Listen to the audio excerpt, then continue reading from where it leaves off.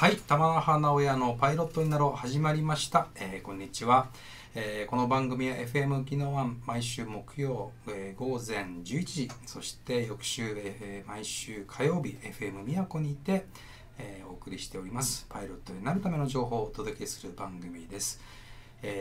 少しでも、この情報がですね、皆さんにとって、パイロットになってもいいかなとか、パイロットになるための情報として、お届けできればいいかなと思っております。今日はですね、先週に引き続き、友達のニックさんをお迎えしております。ただし今日はですね、第2弾というところで、全て英語で、お届けしたいと思っております。ニックの方は英語が得意なので全然問題ないんですけども、私の方がちょっと緊張してるんですけれども、そうやってちょっと英語版で今日はお届けしたいと思います。では1時間よろしくお願いいたします。よろしくお願いします。あなたの広告、街中で大きく宣伝してみませんか？伊佐交差点近くの大型ビジョンデジタルサイネージなら、交通量の多い国道58号線沿いで PR に最適です。毎月1万円から掲載可能。広告内容も幅広く対応しています。お問い合わせは 934-1111 クレド株式会社まで。ムービンムービンムービンムービン、引っ越しするならムービン、ムービンムービンムービンムービン、県内県外ムービン、お部屋の片付け荷物の預かりムービン、沖縄引っ越しセンター 0120-49-7755 ムービング沖縄で検索。あなたの人生に輝きを、たくさんの仲間に出会える場所、人生の喜びを発見できる場所、それがベタニアチャーチです。苦しんでいる人、悩んでいる人、一度訪れてみてください。 988-4782 沖縄ベタニアチャーチ。君の心に溶けた手作りのお味噌をシフォンケーキで優しく包む、聞く味噌加工醤油め工房、味噌屋が作る味噌シフォンケーキ八重瀬の夢工房。軽自動車の時代、軽がマンドイビンド、長浜モーター、鈴木の新型ソリオか、軽がやさいビンド、長浜モーター、宜野湾中古車街道ど真ん中、黄色い建物が目印、軽自動車のスーパー、長浜モーター。宜野湾ヒルズ通り、旧名デーゴ通りにはいろんなお店が。ショッピング、カフェ、飲食、雑貨、そして絶景の夜景スポット。新しい宜野湾の楽しみ方がきっと見つかる宜野湾ヒルズ通り。天満宮から伊佐交差点へとつながる坂道、宜野湾ヒルズ通りに遊びに来てね。はい、じゃあこれからですね、ニックさんに登場いただきますけど、まず一回 Well, let's say everything in English, right? Everything Okay, in English. well, could you please introduce yourself? Yes, my name is Nick. I'm a friend of Tama, and I've known him for a very long time, over 25 years, I think. Yeah, I think so. And currently learning to be a pilot in the United States. But I've come back to Okinawa to visit my family and, of course, my friend, real good friend of mine. And here to hopefully answer some questions and give people some information on what it takes to be a pilot, not only in the United States, but on the international scale as well. That's great. Yeah. That's great. Thank you very much. Okay. Well, I'm gonna ask you pretty much the same thing that I did last year, last week. Okay. Last week, about your, the story. Okay. And when we met, Sure. at the Nero Club 25 years ago, and then what are you doing now? Okay. And what are you gonna do next few years? Okay. And then a miracle story about Sure, the United absolutely. Airlines, right? The climax of the show. Okay, well, let's start with the back in Kadena Flight Training Center 25 years ago. Yes. I think I met you at the training center. Yes. And then working for the Japanese base. I mean, the US Air Force Yeah, I base, was in right? LC. Yeah, you were at MLC. Right. What did you do there? I worked for a program there that basically helped the on-base people find things to do off-base, like recreation stuff. Oh, okay. Yeah, for okay. example, like Yokusando Cave, or Expo Park, or where to go eat a romantic dinner, or beaches, Okay. fishing hobbies. Just kind of like an information help desk. Is what that Okay. is, yeah. Okay. Yep. It was pretty fun, but like everything else, it was a job. And I've always had an interest in flying airplanes, and I didn't really want a job anymore, I wanted a career. But unfortunately, at that time, flying is very expensive. At that time too, Okinawa didn't really have much as far as flying is concerned. So that was the reason I came to the Aero Club, met you, to find out different ways of learning to be a pilot. Okay. That's how I met you. That was 25 years ago. Yeah, I remember that. Yeah, I remember that when you came in. I want to be a pilot. Right. I said, it's great. Why don't you join it? And then he said, I'm an MOC. I don't have the privilege to use the Aero Club. Right. And I said, well, too bad. Right. Then we asked the manager, Bobby Soul, remember? Yes. And answer was the same. You cannot. Right. But we did do a ground school. Yes, you did. We You did. did. That was great. That's a great start, right? So that was a great start, and that was 25 years. And like everything else in life, the dream never died. Yep. It's just that sometimes you got to take a break and kind of figure out, what path can you take to make that dream come true. And in some cases, it's taken well over 25 years to get to where I am now. And that's when we come to the point of the program where I'm currently attending a flight school in Arizona, learning to be a professional pilot. Yeah. And right now I'm on winter break, and once again visiting you to give you some information on what I'm learning in the industry and the hiring practices of the pilot shortage, and some challenges on getting to the school, challenges during school, and once again the future as a professional pilot as well. That's right. That's Yeah. right. Yeah, I know you're doing that, but the things changed. Between 25 to 30 years ago Yes. to now, Right. it's a big change. Because when you came to the Aero Club, 25 years ago, there's not such like big pilot shortage. That is correct. Right. So we have to go through a regular process. Right. But I was amazed that when you stopped by the office last year, I think last summer, Right. you stopped by the office, and I Yeah. was like, it's been 20-something years, right? Yes. And then I'm like, wow, Nick, you are going to be a pilot. Yes. And it's been 20-some years, and I asked her, your age, how old are you? And they said 47. 47. Right? Yes. I said, well, it's good in the States, but what's the reality? That's Right. what I asked you. Right. So what was the answer from the flight school and the airlines? Well, as the industry has it, not sure if everybody knows, but there is a pilot shortage, not just in the United States, but also worldwide as well.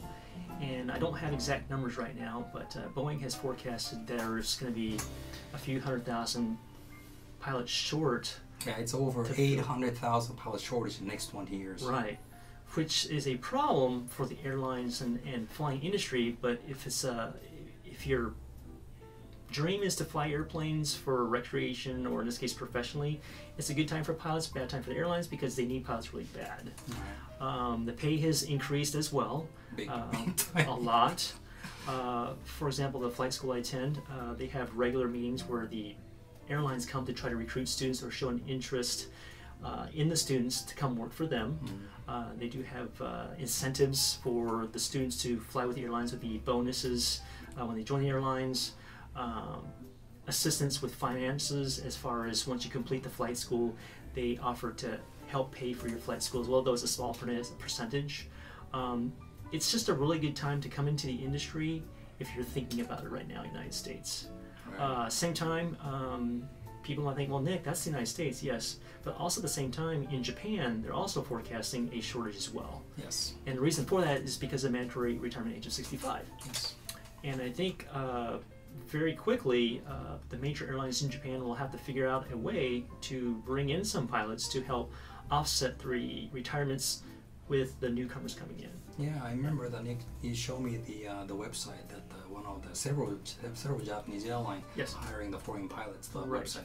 Yes. I was amazed. They're looking for the pilots so bad. Right. And the whole reason for that, I think, is because for the U.S. foreign pilots, it's cheaper to train, in this case, the States.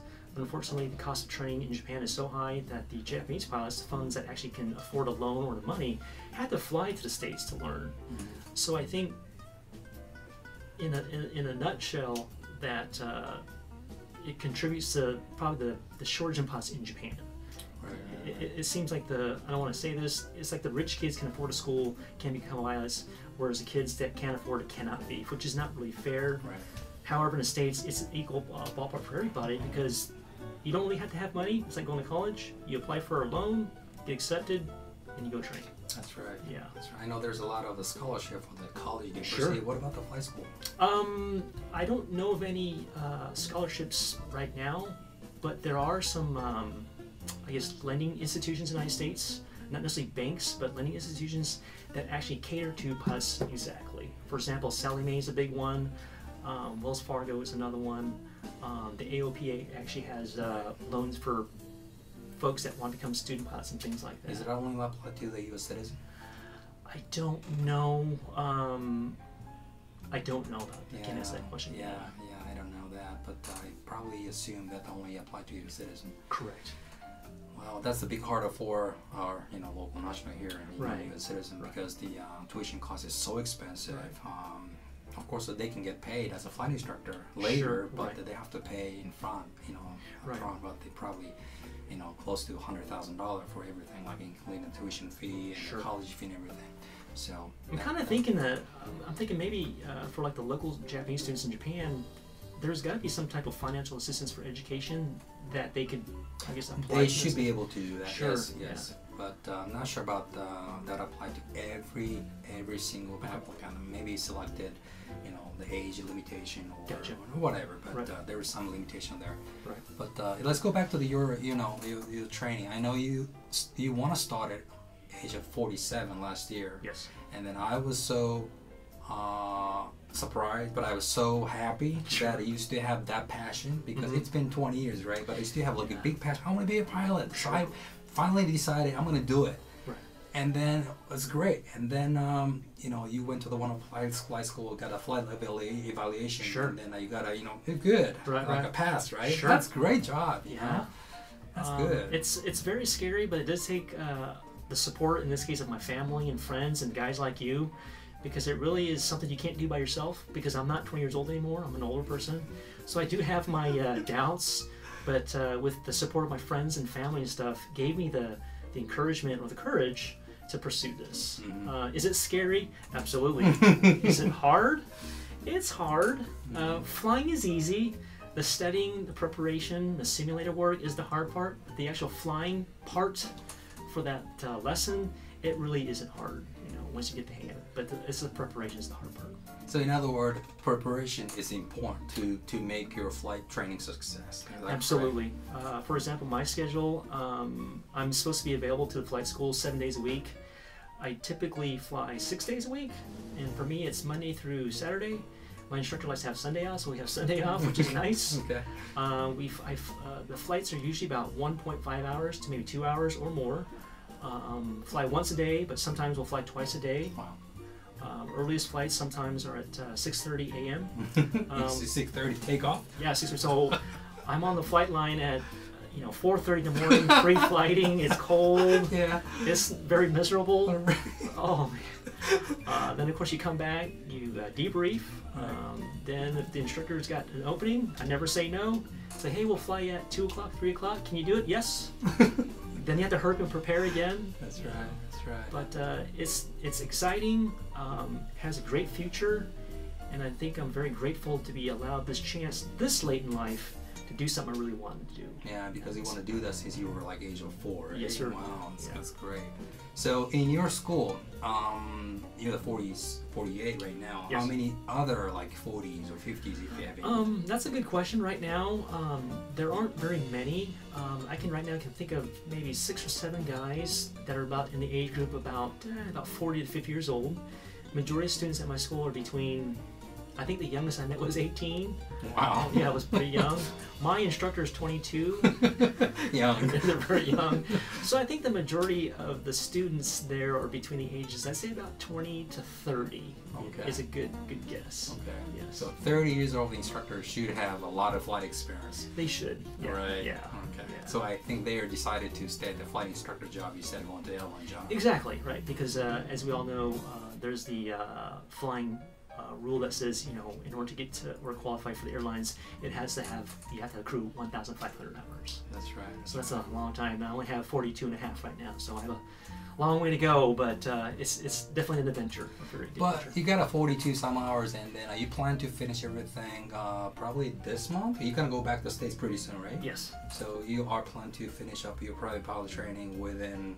About 20 more hours. Okay. So probably by the end of this month, if we have good weather, because as you know, flying is dependent on the weather. So if the Sure. weather's good, like it is in Arizona, Odds are I'll probably be done by the end of the month, unless I make a mistake or not studying or preparing. So during the training, there's some progress check and a stage check you have to go through? Absolutely. Okay. As you know, Tommy, you're the expert, but you have your private pilot, actually, and within the private pilot, I guess it'd be the private pilot umbrella, the first stage check that we have is what they call takeoff and landings, or TOLs, and basically you're preparing to meet or exceed the FAA recommendations for, basically takeoff and landings.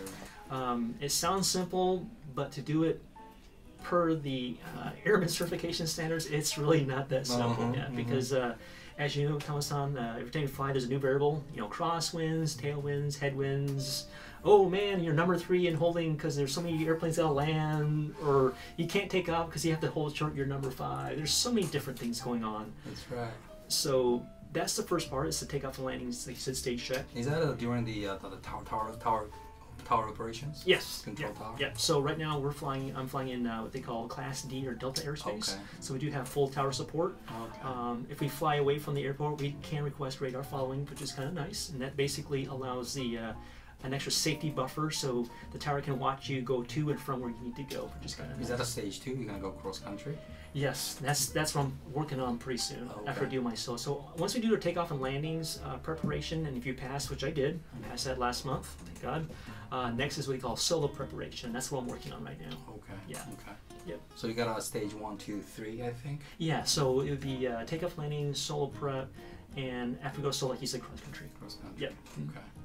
All right. So the ATC control things, I just reminds me the when I got my training in the United States, I'm typical Japanese. I couldn't speak a good English, so I was so frustrating talking to the tower. Right. I do remember the first day I tried to get the ATIS. It took me a day to understand it. I mean, a day for just maybe 20 seconds, 25 seconds. It took me a day to understand it. Right. Then when I started talking to ground control, that tower control, it was so hard for me to do that. It's because I thought I'm Japanese, right? But when I got a job in Kadena as a flight instructor, my students are American like you, and I expect them to speak like really good, but they feel like I can't understand what they're saying. I say, you don't understand what they're saying. They're talking in English. No, they're not English. No, that's English. That's a different kind of English. Is that right? So you feel the same thing? I still struggle. Oh, okay. Yes, I do. Oh, that feel me. Oh my God, it's English, but it's ATC or air traffic control English, and it's different. Okay. And it's fast. Yes. Oh my God, I want to say I miss calls all the time. It's very hard. Yeah. And like you said, Thomas-san, like when you start the airplane, you gotta first make your call to to clearance. Right. Then the ground. Then ground will pass you up to the tower. Then to departure. I mean, there's different radio frequencies. So if you're talking, changing radio frequencies, it's you feel like a one-man band. Yeah. I'm playing with the rudders, got the yoke, I'm talking, you change radio. Oh wait, there's an airplane. Hey, you're really busy. Your mind is just so busy. Yeah, I remember when I used to fly with my instructor, Japanese, when I was a private pilot, because like you said, I have to use my left hand for the control wheel, right hand the throttle, and then foot for the rudder pedal and everything. And then I didn't have a headset back then, so I have to use the microphone, right? Oh my God. Then I was so busy, I asked my instructor, hey, can you please help me with the microphone? He said, no, you gotta do it. I need one more hand. Yeah. You feel what I'm talking about? I know, but at least I have a headset though. Oh my God. Yeah, I didn't have a headset. My instructor didn't put my headset. You gotta use the microphone. Like, why? I had to. But yeah, it was hard. That's funny you mentioned that, because about 2 weeks ago I was doing my flights. In the airplane there was a microphone. I didn't know what it was. So I asked the instructor, what is that for? Microphone. He said, a microphone. I'm like, for what? To talk. I'm like... Or about headset, right? Yeah. I didn't have a headset until I got probably instrument rating. But okay. Entire private, I got to use a microphone. Wow. Oh my gosh. So the beginning is next. Yeah. It's very hard. So very hard. You feel same thing. You feel hard to understand what the ATC says. Yes. I know each control is different. Right. Fast. It's very fast. And you have to listen what the other traffic said. Absolutely. Right. Because sometimes, for example, at the airport we fly in, we get big airplanes. We call it Boeing country. So we get your Boeing 737s. Wow. I think we're one time holding short for a 767 The reason we couldn't taxi is because of the way the airplane is placed, and if we were to taxi behind him, we'd be in his jet wash, he'd probably blow us over. So there was 4 of us, all training 172s, waiting in line for the 767 taxi away because we didn't want to get blown over. So it's fun, it's scary, it's exhilarating. It's just many things, but it's definitely exciting, you know. Right. But once again, I think I'm one of the few lucky ones to continue down this path. It's all I'm saying now. It's very good. That's good. But as coming back to the whole language thing on the tower thing, they just say it takes time, and you just kind of learn the language, the speed. Some of the special things they're saying, like hold short and wait. Yeah. You know, hold short or clear to taxi. You know, clear for departure or clear for takeoff. Things like that. Things not to, what not to say, and sometimes you just say what you got to say. They say the rule is just make sure you communicate. You know? That's right. Yeah. But the important thing, you used to enjoy the talking to radio, flying the airplane, right? Yes, I do. Oh, Yeah. that's It's important. hard, but I still enjoy it though. That's right. And I think that's the key because as we all know that learning the airplane is fun, but only if you are willing to learn. Yes. Or only if you love to fly the airplane. Right. If you don't, it's so stressful because you have to learn a lot, read the book a lot. Yeah. So I think you got that big passion for 20-some years, close to 4 years, and then you start training. Right. And then your other teammate is almost 40-some age. Yes. And then they're doing pretty good. They're doing very well. My teammate, one of the guy's name's Andre. He will start his cross country.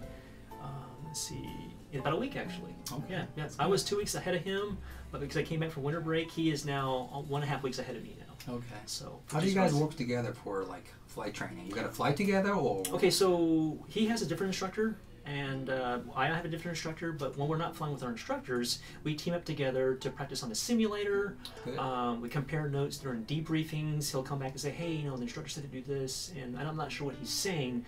What do you think, Nick? And kind of assist them how to understand things. Of course, same here. If I have any problems or if I'm not understanding something, we try to help each other out. So because the book can only teach you so much, but the actual hands-on during the flight and after flight is where you really learn what the book is trying to teach you. Right. So having a great partner or friend to bounce the ideas off of, or to vent stress, because it does get stressful. Yes. When the instructor says you did bad, you just want to cry. But to have someone you can talk to and go to when you're having a good day or a bad day. Because remember, as pilots, as you know, say you're going to have a bad day. You're going to have a bad day. And one of my bad days was we left Gateway and flew to another airfield about 15 minutes away called Falcon Field. It was my first takeoff and landings exercise, so I'm brand new. And little did I know how busy it was. Yeah. Oh my God. I can imagine. I entered a pattern at a 45, like you said.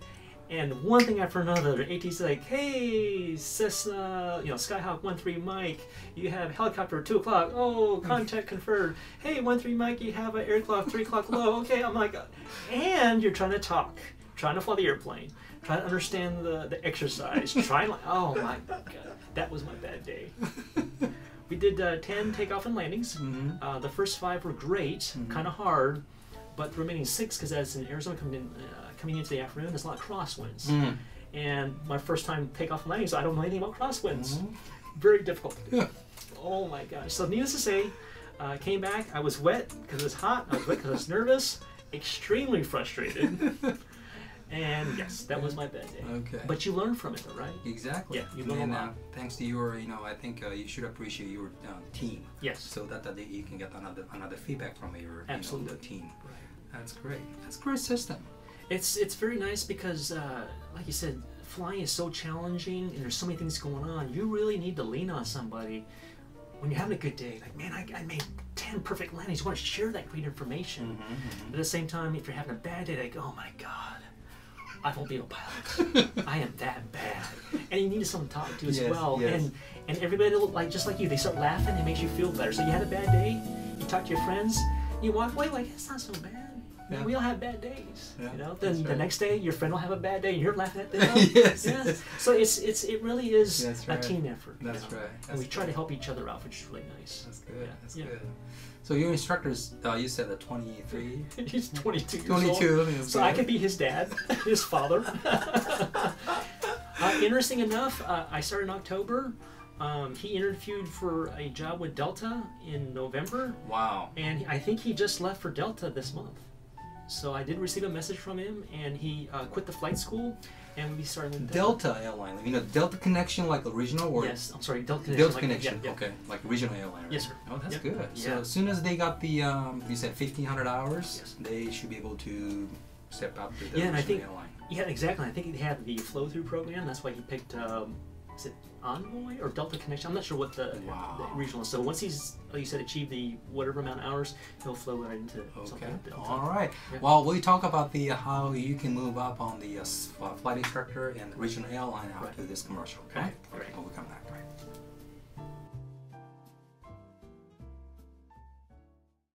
君の心に溶けた手作りのお味噌をシフォンケーキで優しく包む菊味噌加工醤油梅工房味噌屋が作る味噌シフォンケーキ八重瀬の夢工房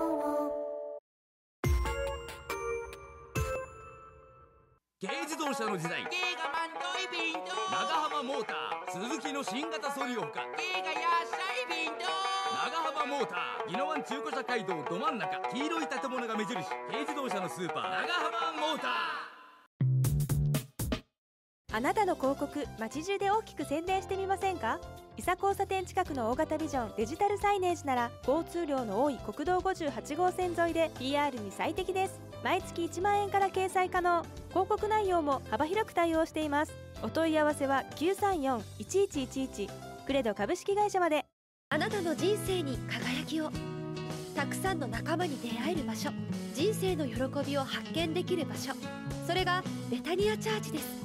苦しんでいる人、悩んでいる人、一度訪れてみてください。988-4782沖縄ベタニアチャーチ。宜野湾ヒルズ通り旧名デーゴ通りにはいろんなお店がショッピング、カフェ、飲食、雑貨、そして絶景の夜景スポット。新しい宜野湾の楽しみ方がきっと見つかる宜野湾ヒルズ通り。普天満宮から伊佐交差点へとつながる坂道宜野湾ヒルズ通りに遊びに来てね。ムービンムービンムービンムービン引っ越しするならムービンムービンムービンムービンムービン県内県外ムービンお部屋の片付け荷物の預かりムービン沖縄引っ越しセンター0120-49-7755ムービング沖縄で検索。 Okay. Back to the subject. Talk about the your flight training. Right. I think we talk about the your flight instructors ready to move up on the regional airlines. Yes. Now, I know you are private pilot trained right now, and try to finish up within a couple of weeks, and try to finish probably less than end of this month, right? Yes. You're gonna finish through the private, instrument, and commercial, Right. multi-engine, Right. and then ready for the flight instructor. Hopefully by this summer. Yes. Okay. Well, that's quick pace. It's really fast. It's very fast. The schedule run is what they call a 9-month schedule. And that's the reason it's so hard. So, for example, Thomas-san, as you know, a lot of people, just to get a private license, it usually takes, 6 months to a year, 2-3 years, it all depends. So what I'm doing is abnormal in a good way. So we're taking a program to go from private pilot all the way to multi-engine instructor in 9 months. And as you know, it's a lot of effort. It's a lot of flying time, it's a lot of study time, because we're taking something that takes a few years, 2, 3, 4 years, and we're squeezing it down to 9 months. That's a lot of study time. It is a lot of study time. A lot of flying time for sure. But Sure, absolutely. Say when you fly for training, how many hours are you gonna prepare for that flight training? Typically, the hours we fly is about 1.5 hours to 2 hours, but the amount of prep time, like you said, is anywhere from 2 hours to 5 hours or more, depending on what you're doing. So in this case, for example, if you're doing takeoff and landings, you not only have to know what they call the V speeds of the aircraft at certain points in the traffic pattern, but you'll know your weather, your crosswinds, your fuel burn and things like that. And what the hardest part is what techniques to employ when certain things happen. So for example, where I fly in Arizona, the mornings, weather is beautiful, winds are nice and calm, so it's textbook. You just fly the pattern, you take off, pitch for 74, climb to 3,200 feet, left turn, when you go on beam, 110, 10 degrees flaps, then you turn to base, 20 degrees flaps, 85 knots, then you turn to final, make your landing. Pretty easy, right? Just like the book. Well, let's say we now throw in a crosswind of only 5 knots. Then what? Well, everything changes, right? You might add that little crab or wing low and things like that. So when you say study, that's what you're studying. You know, the weather, your flying techniques, your skills. Oh, don't forget the ATC and radio again, because they're talking to you, tell what you're doing. They tell you something like, oh. That's happened quite a bit. So typically for a 2-hour flight, I would probably prep maybe 5 hours or more. Wow. And the reason for that is to make the training more efficient. So for example, That's right. If we go up in the air and the instructor telling you, okay, Kama-san, do this, do that, do this, that's more time. So the idea behind the school is that if you prepare beforehand, when we go up for a flight, if you're the instructor, I just do what I need to do, and you teach me if I'm doing it correctly or incorrectly, so we can get more training out of that little bit of time. That's right. Yeah. So you're spending pretty much all day long to prepare for the lesson. Like you said, 6 flights a week. That's almost every day. So basically every day you spend your time, 2, 3, 5 hours for one flight. That means almost all day. Right. Per day, right? Sure. Okay. Wow, that's a lot of work. Yep. So let's say this morning we did a flight at 7:30 in the morning. I would probably get up about 4:30 because I have to go and prep the airplane. And let's say you fly at 7:30. So from 7:30 to the next day, thank God you won't have another flight in the afternoon. You'll prepare, and that's very many different ways. The instructor might assign some homework, or in my case, because the school is very high tech, there is a schedule that we study. So you might want to study some of your modules depending on when your flight is. Or in some cases, let's say my skills aren't where I want them to be, I might go into a simulator room because they have simulator, and I can practice the actual flight profile on a simulator or what I studied in a simulator. And the whole idea for that is, if I'm proficient in a simulator and I've studied, when I go fly the next day in the morning, I should be able to do it perfectly, is the idea. Okay. So you're saying that the simulator is using effectively. Yes. If you don't use the simulator, if you don't prepare for the lesson, and you just showed up on the flight lesson, you're not gonna work. It just work, right? Yeah. So in that case too, if there are some students for whatever reason that show up not prepared, if the instructor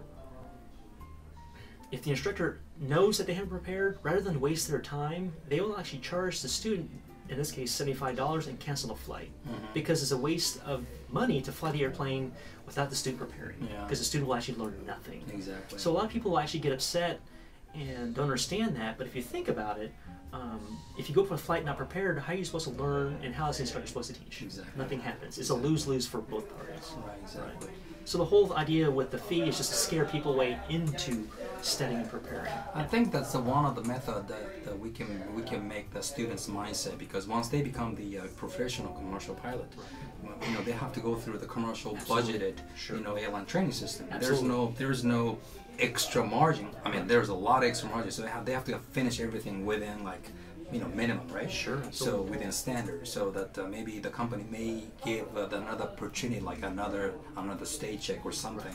But that's it. If you don't do well, you just see ya, bye. You go to different place or something, right? Yep. So I think that's an important mindset during the private pilot training and it's from commercial everything. Then once you become a flight instructor, you do pretty much the same thing. You're going to deal with brand new students. They may not be able to prepare, and you can charge it, and they will change it. Oh, I have to prepare for that. I have to pay? No, I got to prepare for that. Right. Yeah. So the whole charge is not to make money. It's more of a discipline tool. Exactly. It's to make sure people are studying, because it is like I said, the program takes on a normal level a few years, 3, 4, 5 years. But what we're doing is you're taking it and squeezing it down to 9 months. So you really gotta study and be disciplined to do that. That's a lot of. It's a lot of work. It's long hours. So my typical day, I'm usually at the flight school about 10 hours, 10 to 12 hours a day. Get there about 7:30 in the morning. Leave about 7:30, 8 o'clock at night. But it's not like work where you hate being there.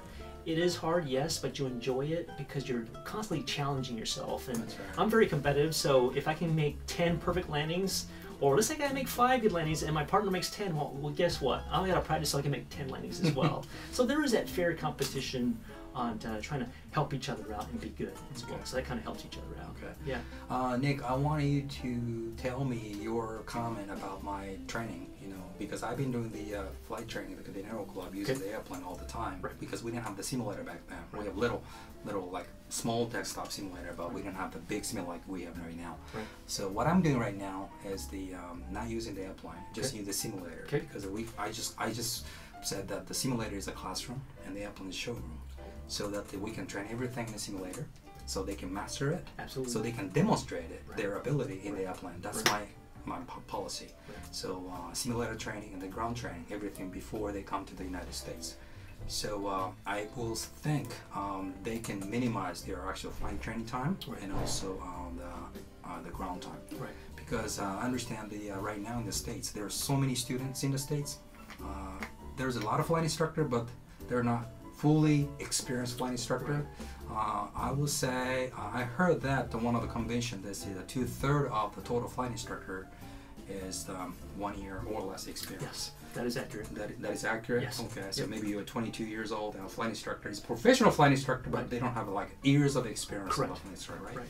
But they're a professional instructor. Yes. So they don't have experience, so you have to deal with what they're going to teach you. Right. So I think if you prepare well enough for that lesson, I think it's good. But if you don't, it's just wasting your money. Yeah. And that's why I try to prepare everything beforehand. So we train everything like a private instrument, both ground and oral, even oral. Oh wow. Yeah, oral. Okay. Then I do the mock check ride. Wow.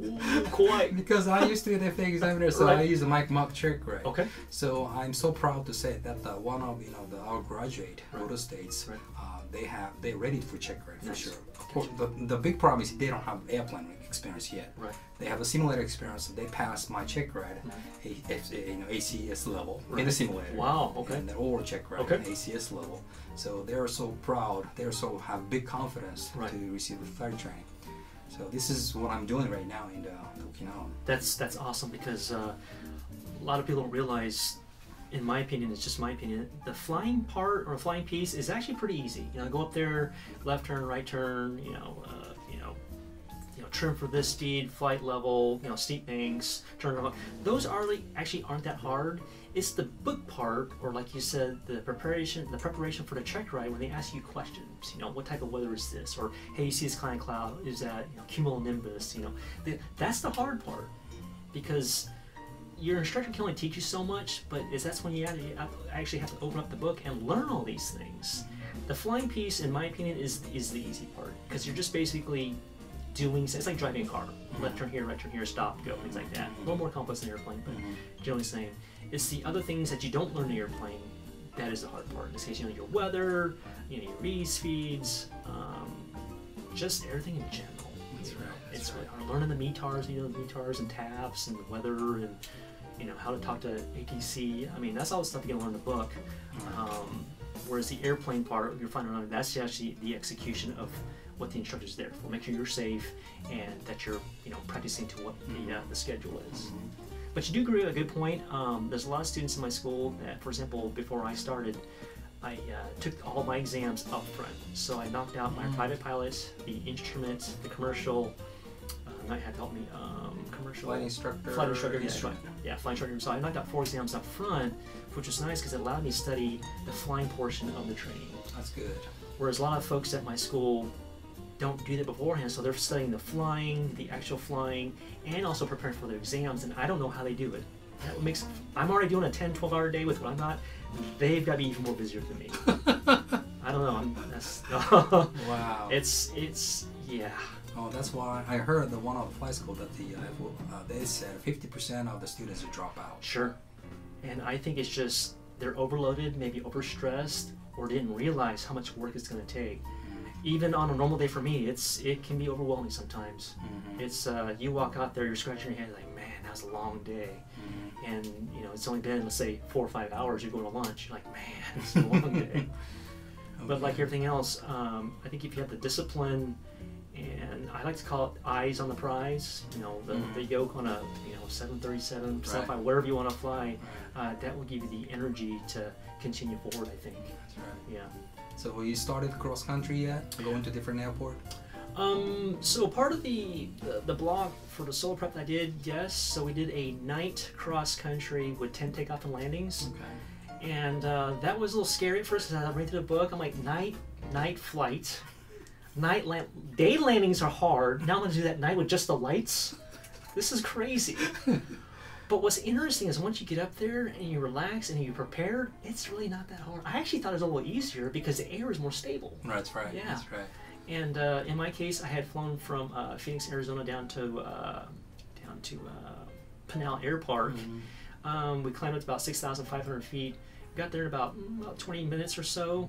And my first landing, it was probably like the best landing I've ever made in my life. Nice and super smooth. Oh my gosh, I was pretty happy. Okay. Yeah. Then of course we had to turn around and fly back and had to do 10 more, and that was a long night. So we started about, I don't know, 7:30, because as you know, we had to wait for the sun to go down to be classified as night.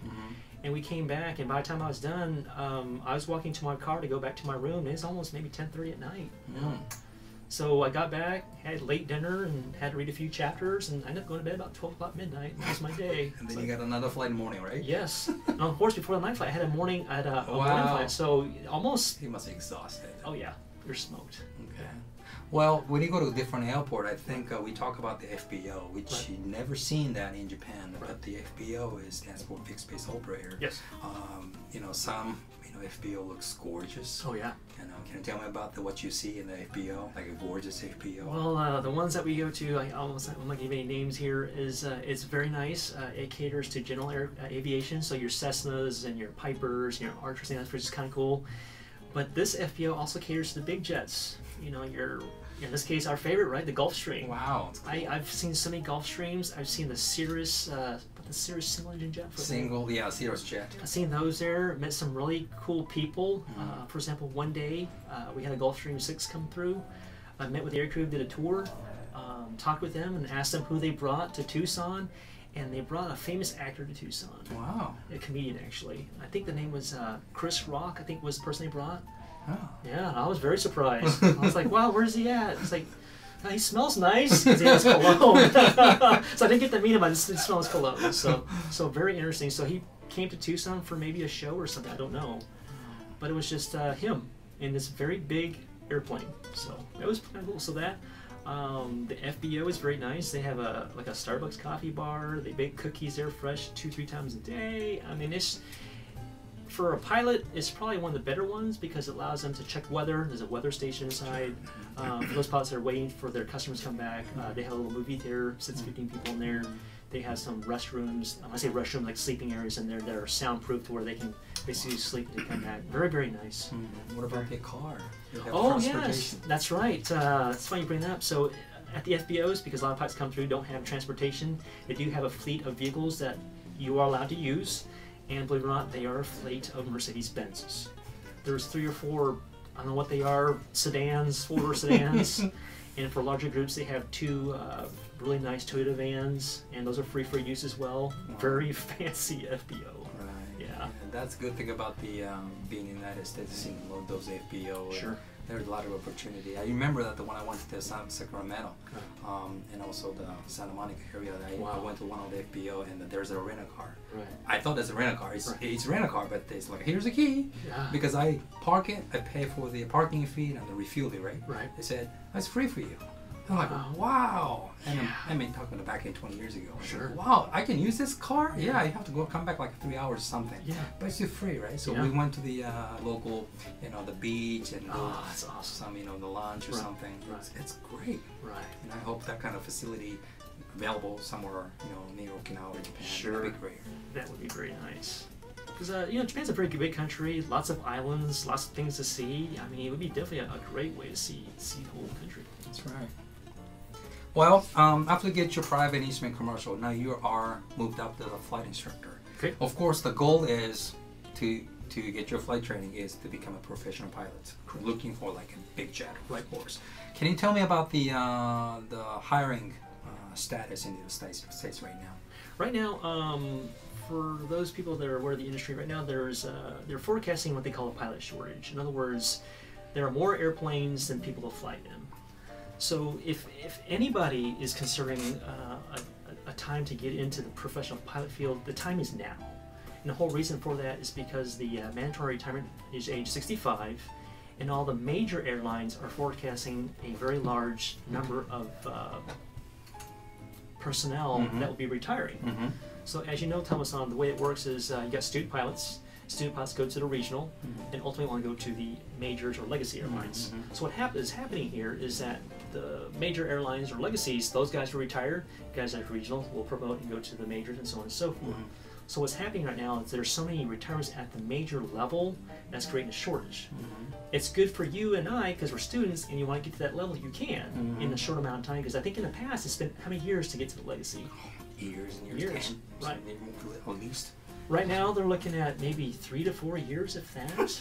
And not to mention, because of the shortage, a lot of the regional airlines are offering incentives to join them and fly for them as well. Because remember now, when they fly to the regional, they're going to go to the legacy, they're going to need pilots to staff their airplanes as well. So, for example, at the school I go to, the school has, I guess, agreements with the airlines in that because flying's expensive, that the regional airline that you sign up with will help offset the cost of your tuition. In other words, you might not fly for a lot of money, but if you agree to fly for that airline, they will pay you, I don't know, $100 to $500 a month to help offset the cost of training while you're instructing. So you get paid by the flight school to teach students how to fly, and if you have an agreement with the regional, they will help try to offset the cost by giving you, a certain amount of dollars to help, say, pay for you to help pay for your tuition, so ultimately you go fly for them. They don't have that system 20 years ago. It's changed. Yeah. And plus, you will get the bonus, like a right. entry bonus or something. Right. So a lot of airlines, to further entice the student pilots to come with them as well, have bonuses. I've seen the bonuses from, $25,000 or Nyakkojima all the way up to, $50,000. Goyakumon, just to sign up for them. So it's just, if you're thinking about flying and you're worried about pay and things like that, it's a really good time to go, because I think in the past regional pay was maybe was it $24,000-$25,000 a year. Right now it's almost at the major level at $50,000, $60,000, $70,000. So yes, flying training is expensive, but I think because the industry realizes that training is expensive and they need pilots, the airlines also are trying to help the future student pilots get into training by providing incentives and bonuses and incentives, things like that. Right. Yeah. Wow. There's a great opportunity there right now. So that's why you decided to move up, even though you are like late 40. And then yes. You talk to the airlines. You already talked to the flight school that they say, yeah, you're good to go. And actually, you saw some aged people got a job. Right. Right. And then 50s and 60s got yes. a job. That was unbelievable. That's great. So really it's a pilot market right now, and the only thing you'll be concerned with is your medical. So if you can get a Class 1 medical, why not?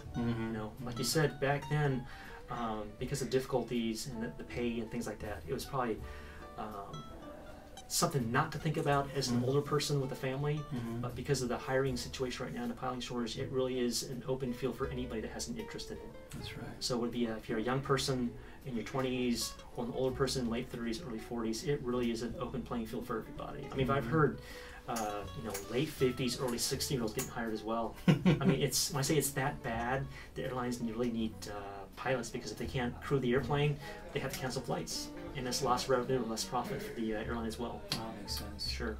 Okay. Yeah. Oh, that's great. I still can't believe that the 40, 50 years old new first officer get a job. When talking about that 20-something years ago, because when I tried to be the airline pilot so bad 20 years ago, I need to build minimum, 5,000 hours to apply for the major, but not anymore. Right. So as soon as they reach the 1,500 hours, they just moved on, right? So in this case, yeah. So from flight instructor, you achieve. So let me rewind. Sorry. So at about 500 hours, when you're instructing, the airlines have a pretty good idea, and they're somehow following your progress through the pipeline.